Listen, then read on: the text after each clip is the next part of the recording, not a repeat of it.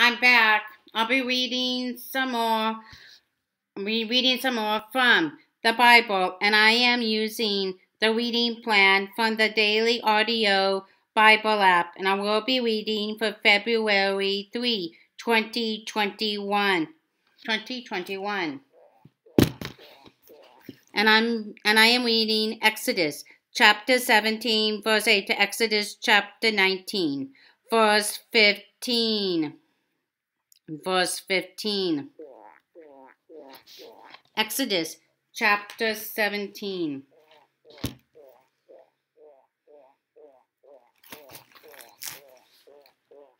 Exodus chapter 17, verse 8. The Amalekitees defeated. The Amalekitees came and attacked the Israelites at Rephidim. Moses said to Joshua, choose some of our men and go out to fight the Amalekitees tomorrow. I will stand on top of the hill with the staff of God in my hands. So Joshua fought the Amalekitees as Moses had ordered, and Moses, Aaron, and Hur went to the top of the hill. As long as Moses held up his hands, the Israelites were winning. But whenever he lowered his hands, the Amalekitees were winning. When Moses' hands grew tired, they took a stone and put it under him, and he sat on it. Aaron and Hur held his hands up, one on one side, one on the other, so that his hands remained steady till sunset. So Joshua overcame the Amalekite army with the sword. Then the Lord said to Moses, write this on a scroll as something to be remembered, and make sure that Joshua hears it, because I will completely blot out the name of Amalek from under heaven. Moses built an altar and called it, the Lord is my banner. He said, because hands were lifted up against the throne of the Lord will be at war against the Amalekitees from generation to generation. Jethro visits Moses. Exodus chapter 18. Now Jethro, the priest of Midian and father-in-law of Moses, heard of everything God had done for Moses and for his people Israel, and how the Lord had brought Israel out of Egypt. After Moses had sent away his wife Zipporah, his father-in-law Jethro received her and her 2 sons. One son was named Gershom, for Moses said, I have become a foreigner in a foreign land. And the other was named Eliezer, for he said, my father's God was my helper. He saved me from the sword of Pharaoh. Jethro, Moses' father-in-law, together with Moses' sons and wife, came to him in the wilderness, where he was camped. Now the mountain of God. Jethro has sent word to him, I, your father-in-law Jethro, am coming to you with your wife and her 2 sons. So Moses went out to meet his father-in-law and bowed down and kissed him. They greeted each other and then went into the tent. Moses told his father-in-law about everything the Lord had done to Pharaoh and the Egyptians for Israel's sake, and about all the hardships they had met along the way, and how the Lord had saved them. Jethro was delighted to hear about all the good things the Lord had done for Israel in rescuing them from the hand of the Egyptians. He said, "Praise be to the Lord who rescued you from the hand of the Egyptians and of Pharaoh, and who rescued the people from the hand of the Egyptians. Now I know that the Lord is greater than all other gods, than all other gods, than all other gods. For we did this to those who had treated Israel arrogantly." Then Jethro, Moses' father-in-law, brought a burnt offering and other sacrifices to God, and Aaron came with all the elders of Israel to eat a meal with Moses' father-in-law in the presence of God. The next day Moses took his seat to serve as judge for the people, and they stood around him from morning till evening. When his father-in-law saw all that Moses was doing for the people, he said, "What is this you are doing for the people? Why do you alone sit as judge while all these people stand around you from morning till evening?" Moses answered him, "Because the people come to me to see God's will. Whenever they have a dispute, it is brought to me, and I decide between the parties and inform them of God's decrees and instructions."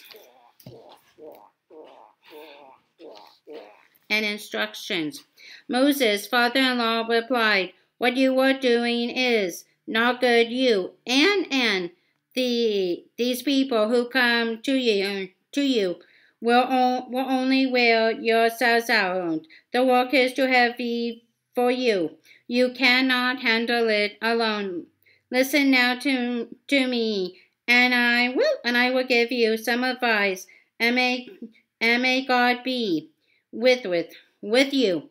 You must be the people's representative before God and bring their disputes to him. Teach them his decrees and instructions, and show them the way they are to live and how they are to behave. But select capable men from all the people, men who fear God, trustworthy men who hate dishonest gain, and appoint them as officials over thousands, hundreds, fifties, and tens. Have them serve as judges for the people at all times, but have them bring every difficult case to you. The simple cases they can decide themselves. That will make your load lighter, because they will share it with you. If you do this, and God so commands, you will be able to stand the strain, and all these people will go home satisfied." Moses listened to his father-in-law and did everything he said. He chose capable men from all Israel and made them leaders of the people, officials over thousands, hundreds, fifties, and tens. They served as judges for the people at all times. The difficult cases they brought to Moses, but the simple ones they decided themselves. Then Moses sent his father-in-law on his way, and Jethro returned to his own country.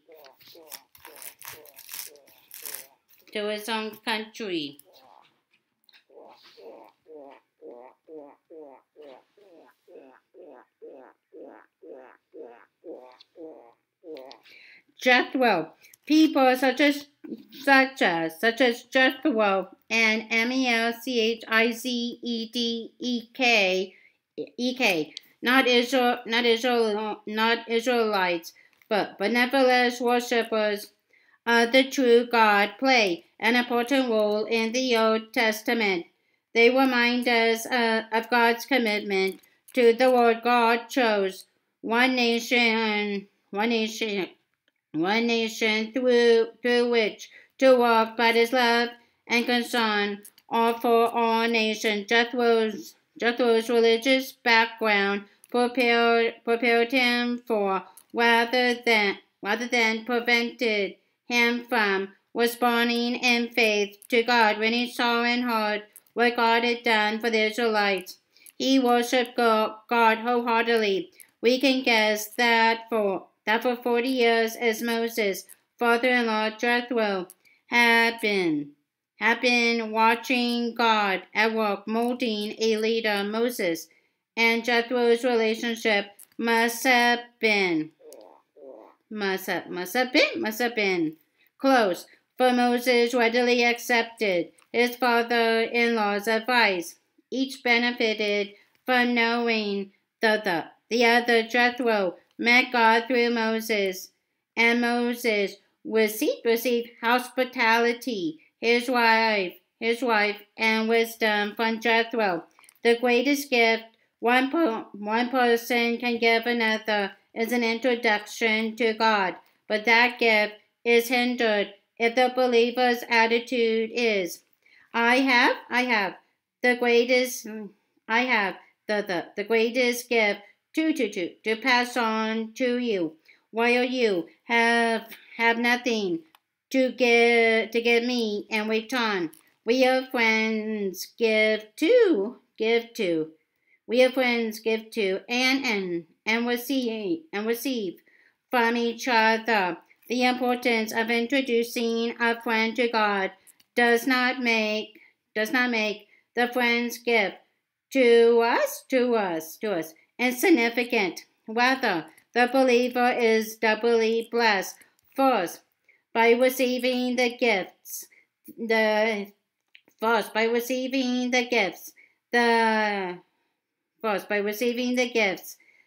friend wishes to give them by growing in knowledge of the Lord.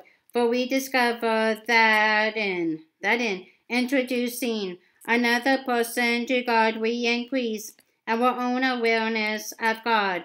As we give God away, He gives Himself even more to us. Is all you know about God a miscellaneous collection of trivia, or do you have a living relationship with Him? Only with a vital relationship can you pass on to others the excitement of allowing God to guide your life.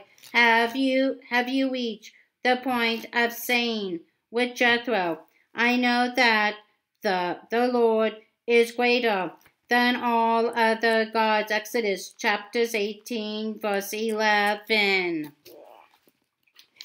Strengths and accomplishments. As father-in-law to Moses, he came to recognize the one true God. He was a practical troubleshooter and organizer. Lessons from his life, supervision, and administration are team efforts. God's plan includes all nations. Vital statistics where the land of Midian and the desert of Sinai. Occupations: shepherd, priest. Relatives: daughter Zipporah, son-in-law Moses, son Hobab.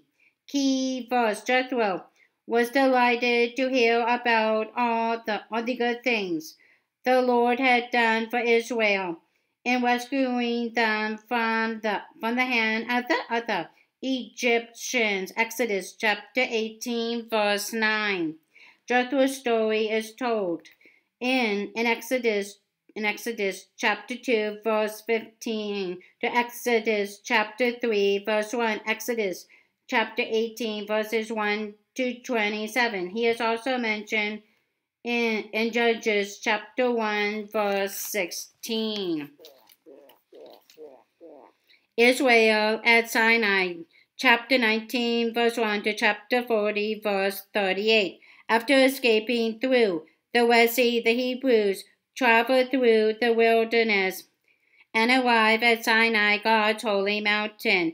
There they received the Ten Commandments as well as instructions for building a tabernacle as a center of worship.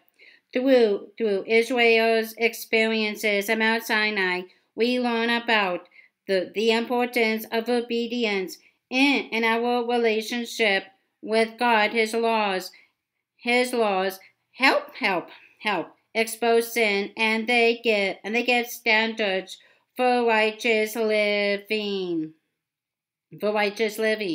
Giving the law at Mount Sinai, Exodus chapter 19. On the first day of the third month, after the Israelites left Egypt, on that very day they came to the desert of Sinai. After they set out from Rephidim, they entered the desert of Sinai, and Israel camped there in the desert in front of the mountain. Then Moses went up to God, and the Lord called to him from the mountain and said, "This is what you are to say to the descendants of Jacob, and what you are to tell the people of Israel. You yourselves have seen what I did to Egypt and how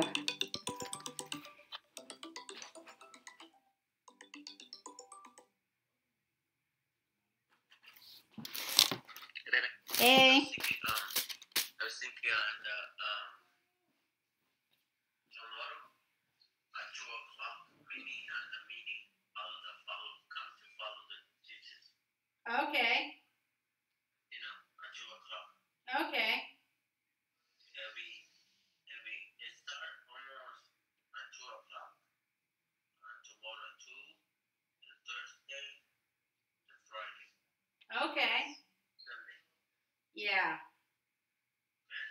Yeah. To learn Jesus Christ. Yeah.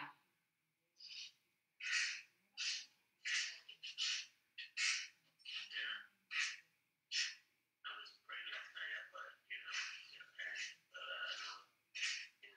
went back. Yeah. Yeah, she's up in heaven now.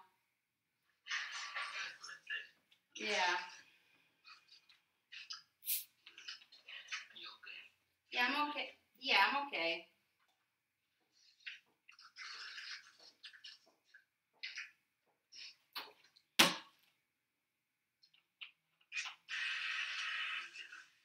Yeah, I will.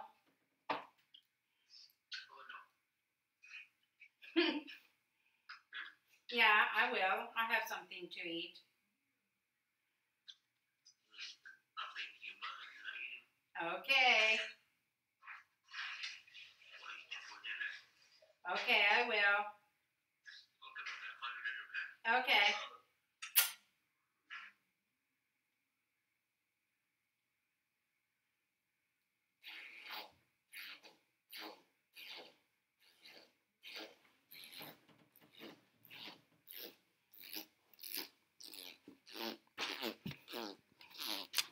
Okay.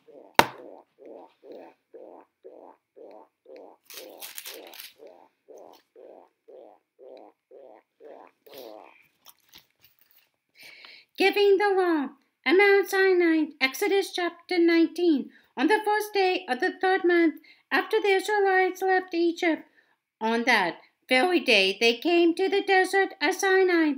After they set out from Rephidim, they entered the desert of Sinai, and Israel camped there in the desert in front of the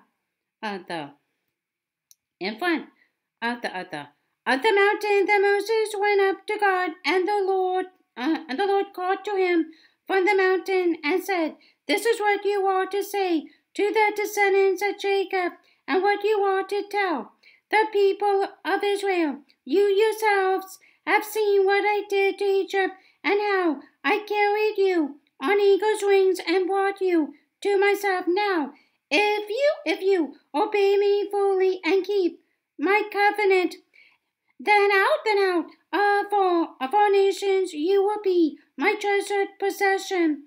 Although the whole earth is mine, you will be for me a kingdom of priests and a holy nation. These are the words you are to speak to the Israelites." So Moses went back and summoned the elders of the people and said before them all the words the Lord had commanded him to speak. The people all responded together, We will do everything the Lord has said." So Moses brought the answer back to the Lord. The Lord said to Moses, "I am going to come to you in a dense cloud, so that the people will hear me speaking with you, and will always put their trust in you." Then Moses told the Lord what the people had said. And the Lord said to Moses, "Go to the people and consecrate them today, and tomorrow have them wash their clothes,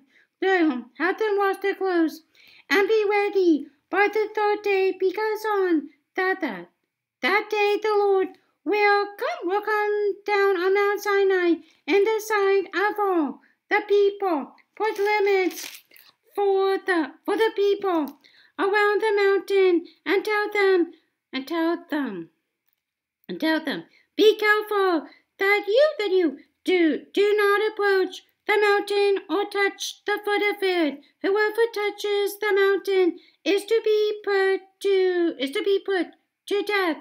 They are to be stoned or shot with arrows. Not a hand is to be laid on them. No person or animal shall be permitted to live. Only when the ram's horn sounds a long blast may they approach the mountain. After Moses had gone down the mountain to the people, he consecrated them, and they washed their clothes. Then he said to the people, "Prepare yourselves for the third day. Abstain from sexual relations." Abstain from sexual relations.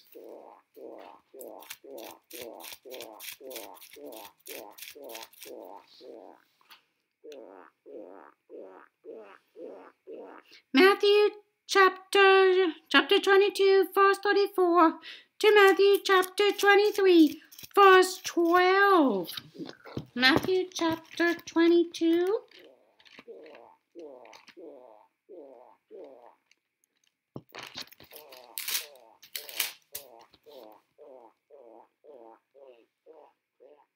Matthew chapter 22, verse 34.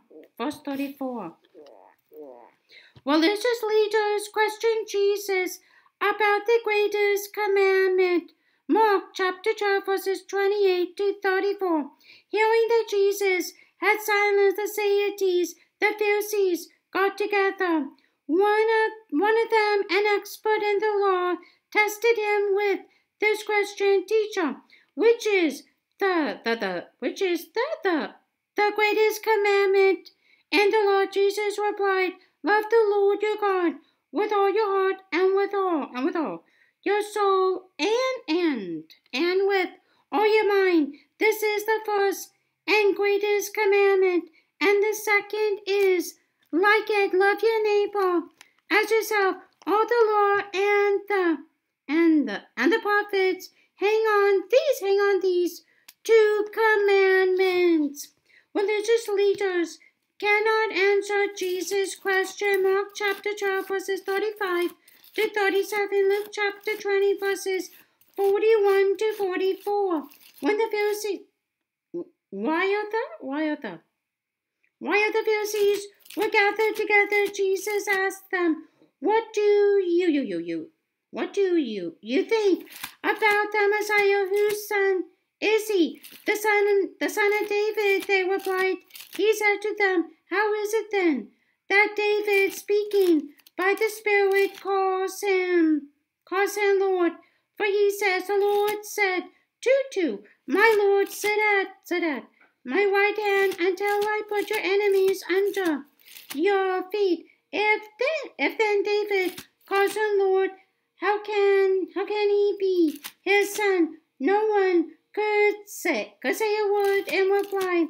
And from that day on, no one dared to ask him any more questions. Jesus warns against the religious leaders. Mark chapter 12, verses 38 to 40, Luke chapter 20, verses 45 to 47, Matthew chapter 23. Then Jesus said to the crowds and to his disciples, the teachers of the law and the Pharisees sit in Moses' seat. So you must be careful to do everything they tell you, but do not do what they do, for they do not practice what they preach. They tie up heavy, cumbersome loads and put them on other people's shoulders, but they themselves are not willing to lift a finger to move them. Everything they do is done for people to see. They make their PHYLACTERIES white and the tassels on their garments long. They love the place of honor at banquets and the most important seats in the synagogues. They love to be greeted with respect in the marketplaces and to be called rabbi by others. But you are not to be called rabbi, for you have one teacher, and you are all brothers. And do not call anyone on earth Father, for you have one Father, and he is in heaven. Nor are you to be called instructors, for you have one instructor, the Messiah. The greatest among you will be your servant, for those who exalt themselves will be humbled, and those who humble themselves will be exalted. Psalms chapter 27, verses 7 to 14. Psalm chapter 27.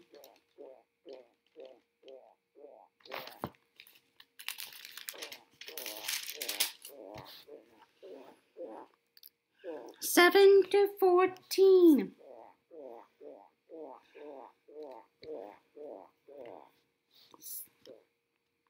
Hear my voice when I call, Lord. Be merciful to me and answer me.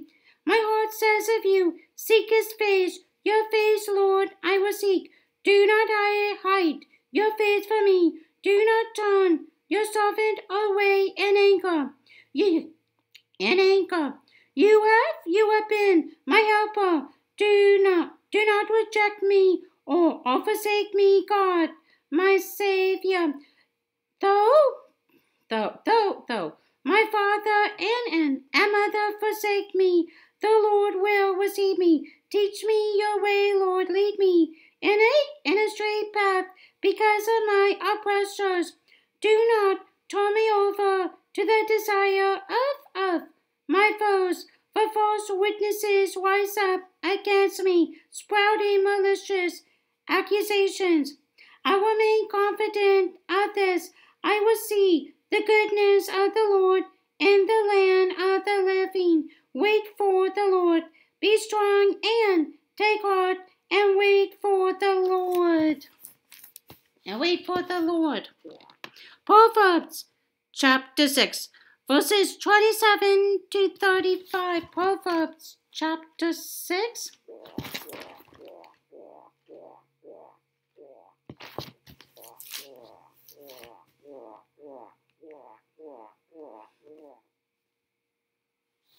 Proverbs chapter 6, verses 27 to 35. Can a man scoop fire into his lap without his clothes being burned? Can a man walk on hot coals without his feet being scorched? So is he who sleeps with another man's wife. No one who touches her will go unpunished. People, do not despise a thief if he steals to satisfy his hunger when he is starving. Yet if he is caught, he must pay sevenfold, though it costs him all the wealth of his house. But a man who commits adultery has no sense. Whoever does so destroys himself, blows and disgrace all. His lot and his shame will never be wiped away, for jealousy arouses a husband's fury, and he will so no mercy when he takes revenge. He will not accept any compensation. He will refuse a bribe, however great it is.